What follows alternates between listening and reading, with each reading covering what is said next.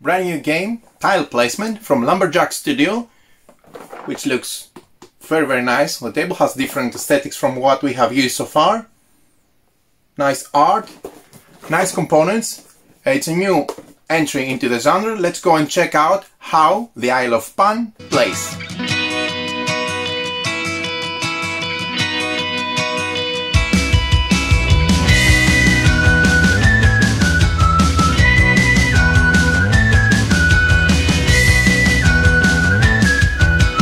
Let's learn how to play the Isle of Pan. First we start with a setup. Depending on the number of players, we're going to discard some tiles. So if we're playing with 2 players, we're going to discard all the tiles that have 3 or 4 in the center of the complex of the hexes. It's a small number, but if you look close you can identify it. If we're playing with 3 players, we're going to discard everything that's marked with 4. If we play with 2, everything that has 3 or 4 in the center, and if we're playing a 4-player game, we don't discard anything. The next thing that we're going to do is we're going to put the starting tile, which is this one, in the center of the table, and every player is going to grab their matching hero and place it in the center of the table on this tile, starting from the central hex, like that. Next we're going to shuffle the landscape tiles here, open 3 of those to create a market, and the rest is going to sit here as a pile. We're going to have all the critters in the matching slot in the nice tray that the game box comes with. Let me show you again how this looks. Very nice. Okay. Then we're going to put the fantastic beasts on the side. They're going to emerge later on. First player token. Each player is going to get their own player board, which is a score track essentially, with 3 tokens, 1 for each of the type of critters. We have the ones that they grow in the desert, the yellowish tile. You can see that each tile has various landscapes, plains, desert and mountain.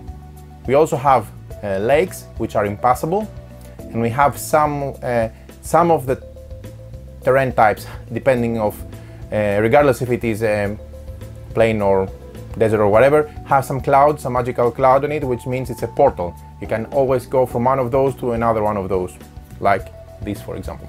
Okay, so moving forward, what we do is we have one score marker for each of the different type of critters.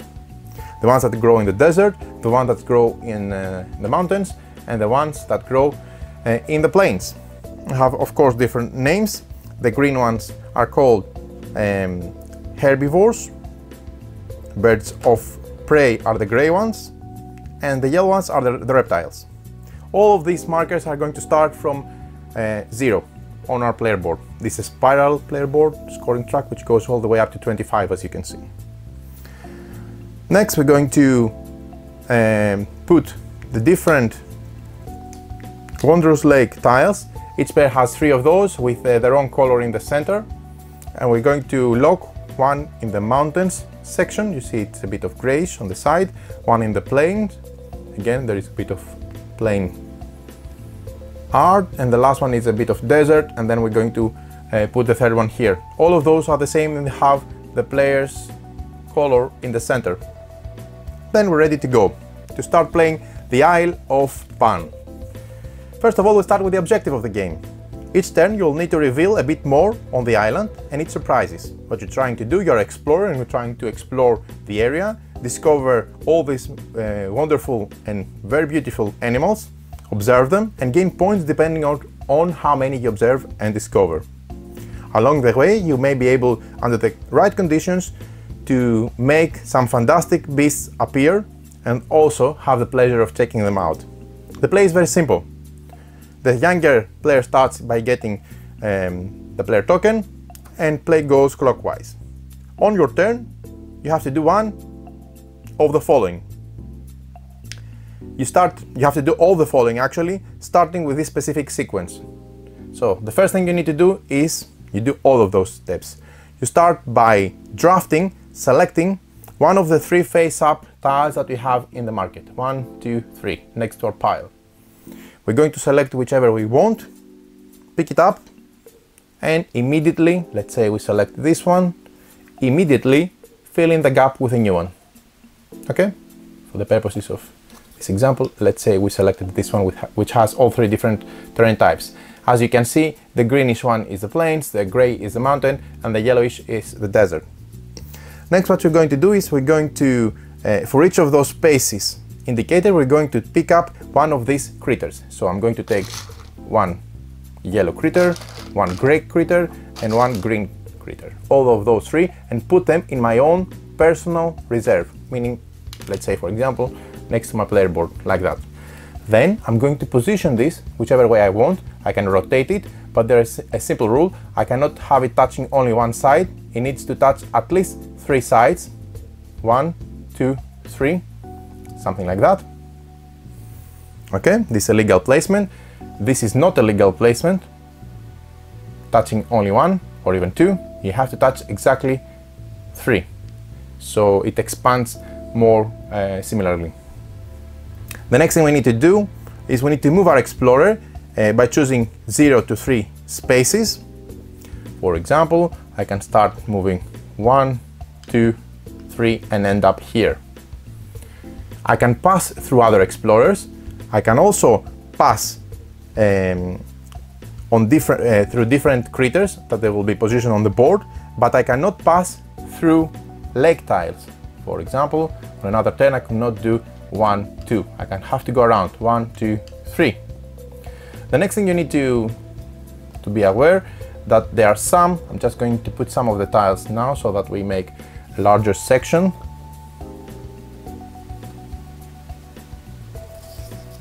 Of the game board, so we can have some more examples to show off some things and how the game works. Bear with me for a second. Okay, so let's say we have something like that.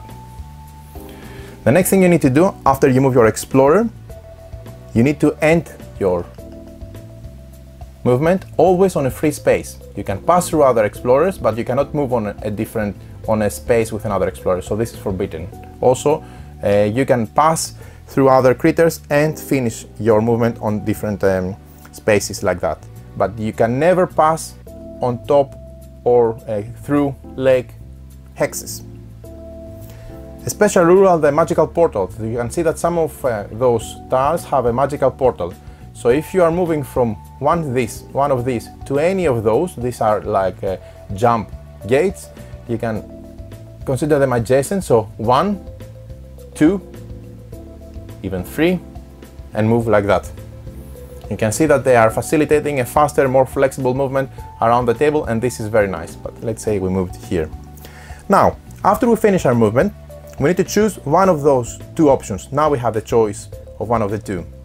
We can either observe the local fauna, where we place from 1 to 3 tokens of the same kind of the same kind of critters matching the hex, from our personal player's reserve on the domain that our explorer is sitting. Here we're sitting on a desert, so I can place from my reserve, I cannot take it from the bank, 1, 2 or 3. For the purposes of example, let's say I had 2 more, and I can place up to 3 critters of this type, where I ended my movement.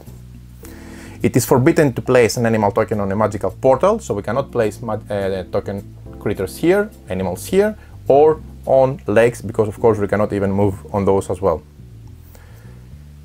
Then, for each animal token that we put in play following this procedure, we move the respective score marker that many places. I placed 3, so I'm going to move it 1, 2, 3. If on another turn I move 1, 2, 3, and then I had in my personal reserve 2 of those grey animals, grey critters, I could place from 0 up to, from 1 up to 3 critters in the location matching this specific terrain. So you can never have, this is a simple rule, for example, grey critters sitting on a desert, or yellow critters sitting on plain fields and so on, because they only sit on the natural environment. Then what we do after we finish moving our score track, because this is going to be on different slots, depending on how many positioning placement we have done during this turn. We finish this step of our play. Remember, I said we have a choice on step number 5. We can either observe the fauna and install critters. Essentially, we don't have them, we are discovering them, so we can identify that they're here because we are explorers, observers. But we take them always from our personal supply, we not take them from the bank. If we don't have them, we cannot place those. So we can either observe or discover a wondrous lake. If the explorer is adjacent to a lake where there is no wondrous lake tile from him or from another player, the player puts one of their 3 wondrous lake tiles into play. This tile should be adjacent on 3 sides like the rest of the tiles and at least on one side on the lake. The player has now possession of this wondrous lake. So for example, if I finished my turn, let's say here before, I could place one of the wondrous lake tiles that I have next to this area. It touches my tile, it touches the wondrous lake tile, and in total it touches 3 tiles. For sure this lake can also grow larger by future placement, by placing more tiles, and you can have a large portion of a lake which belongs to you now because it's touching your own wondrous lake with your own marking here. I'm recapping. On this step we can either observe the fauna and put from our personal reserve critters, animals of this type on this terrain that we're sitting on, or discover a wondrous lake. Now, the last step that we need to check in our turn is by our play if we manage to have a fantastic beast appear. During its turn, when there are 3 kinds of animal tokens on domains next to a lake where a wondrous lake tile is, then a fantastic beast emerges. How this happens?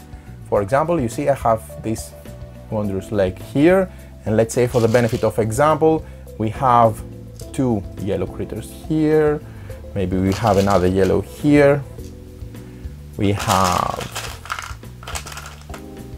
3 birds, green critters here. I don't know if the camera catches it, let me put it there. Okay, and the last one, let's say this was in play as well. We have 1 gray critter here. You remember, it needs to have all of the 3 different type of critters adjacent to the wondrous lake, expanded wondrous lake. So it has critters of gray color, yes. It has critters of green color, yes. It has critters of yellow color, yes. Then a fantastic beast appears. So how it goes? You place a fantastic beast token on the lake. So we take one of those. These are these nice bluish tokens. We place it here on the lake. And the player whose wondrous lake is, this is the red player, it moves one of their 3 score tokens forward. Their choice is their own, as many spaces as the occupied domains. Let's see how this works. What we did here is we have identified the fantastic beast, and we're going to move either the gray, either the yellow, or the green animal token on our score track that many places as the domains of that they are surrounding our lake. Here we have 1, 2, 3, 4, 5. So I can pick, for example, either the yellow or the green and move 1, 2, 3, 4, 5. This is it, very simple. But it doesn't matter if I have 3 green or 2 green, it matters how many of those hexes around our wondrous lake are populated by different animals. 1, 2, 3, 4, 5. That's why I pick up one of the 3 score tokens and I move it that many places up on the track. If during your turn at least one of your score tokens reaches or passes the space numbered 3, this has nothing to do with wondrous lake, it can happen during the rest of the gameplay. This is another check that we do. Then what we do is we pick up 1 regular animal token of our choice from the reserve, and we play another turn, starting from the beginning, but without the drafting section. So we don't draft and place one new token, but we do all the next subsequent steps. Very easy. So this continues until the game ends. Player altering turns, doing exactly this, following these very simple steps, and the game ends when each player has played exactly 9 turns and there are only 2 tiles left face up. This is calculated specifically on different player counts, and it is automatically the case. Then each player adds their points. You add the value of the 3 score tokens on the score track. So for example, I could have 7 plus 2, 9 plus 1. You see, this is 1, 1, 1, 2, 2, 3, 3, 4. So it's not always 1, 2, 3, 4, 5 in a sequence. So you check the number below, 1 plus 2, 3 plus 7, 9. Then I add the points from the Wondrous Lake tiles still on my scoreboard, meaning the ones that have not installed in the game. You see, let's say I had only this one left. I have only the one next to the green field. You can check that it's next to the green field. Could be next to the mountain field or next to the desert green, or you can have more. But let's say I didn't play only this one, so I have only one out. What I'm going to do is I'm going to calculate how many points this awards. It awards this number. The points that is given has to do with the largest area of this type on the game board. So we're going to calculate how many green tiles are adjacent to each other, the biggest area. This is 1, 1, 1, 1 on its own. Here it's 1, 2, 1, 2. Let's say it's only 2, so 1, 2. So I'm going to get that many points. I would get 2 points. But if, for example, during the play you will not have 2 playing fields, you could have more, 4 or 5, you would get 4 or 5 points for this Wondrous Lake that you didn't play and still on the side of your scoreboard. So we add all those points, and when we have the total, the player with the most points wins the game. Very simple gameplay, very elegant, no many difficult rules, very simple steps. Just to recap and give you an idea, you start by picking one of those 3 tiles, place it, take these different type of critters that are indicated here, if they're 1, 2 or 3, 1 for each, put it on your personal reserve, then you play the tile, whatever you want, following the rules. You move your explorer from 0 to 3 spaces, and then you choose either to observe the fauna and put back on the space some of the critters from your reserve, if you have any, or discover a Wondrous Lake. Then you check if a fantastic beast appears, and you move with the scoring. If you check if you passed the 3 marker here, you get to have another turn for each of those 3 score tokens. Very simple, very fast, very nice aesthetics. This is the Isle of Pan. So there you have it.